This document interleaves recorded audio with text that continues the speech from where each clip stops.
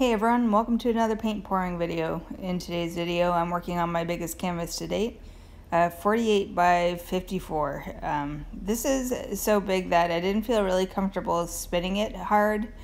I couldn't attach it my normal way, and so this is pretty much just like a straight ribbon pour, but it's kind of a concept that I've had in my head for quite a while, pretty much since I bought these giant frames.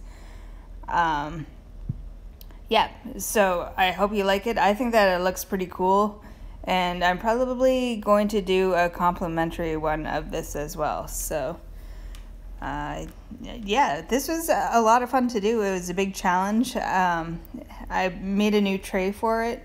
You can see it right there. I actually burned my hand really badly using a hot glue gun. Got a giant blister. Nobody needs to really know that. Anyways, so originally for this particular part of the project, I was gonna do straight black, but then I decided that straight black wasn't really gonna cut it. I needed to put some white in there just to create some movement in the black portion. And I came across this new, well, I don't know if it's a new technique, but I came across the technique on Instagram where this lady made some cells on a piece of board and then kind of manipulated the board around and tipped the cells onto her canvas, and in turn manipulated her cells. I thought that was a really great idea, and I decided to give it a whirl myself, and it actually worked out really well. I think that this is going to be now in my bag of tricks of things to do.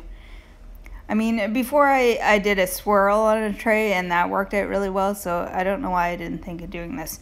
Anyways, so this part on the right there, that's a real big departure for me from my usual work. I mean, it's not usually that chaotic, but this whole idea that I had in my head, I really needed this one part to be like really messy and chaotic looking, and kind of almost like an explosion. I did a little bit of swiping, cleaning up, and starting over. I couldn't help myself, but overall, the messiness was what I wanted, and I think I achieved that rather well. So on to the ribbons. This was actually super nerve-wracking for me because, first of all, even though this is super sped up, making that little tray of paint took forever and my arm got tired. But I really wanted to make sure that I had enough paint to cover the whole width of the canvas. I almost got it completely. I was rather annoyed at myself that I didn't quite get it, but I was able to save it with my next ribbon. I just kind of covered up the one side, and I filled in some holes too. I did a little bit of cheating with that ribbon.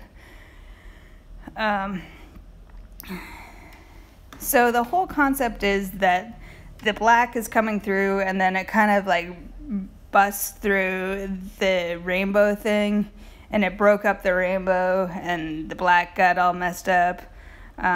I don't know. I think that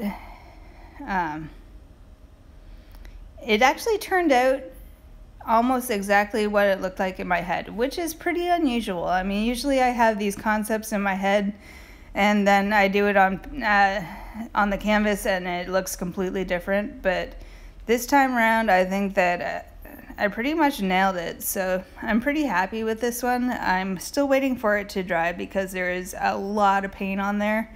I was showing this finished product to my brother-in-law, and I accidentally let my cat in, and the cat got in the paint, and there's paint. Anyways, I hope you liked the video, and if you did, remember to hit like and make sure that you've subscribed to my channel. Thanks for watching. I hope that you have a great day. Bye.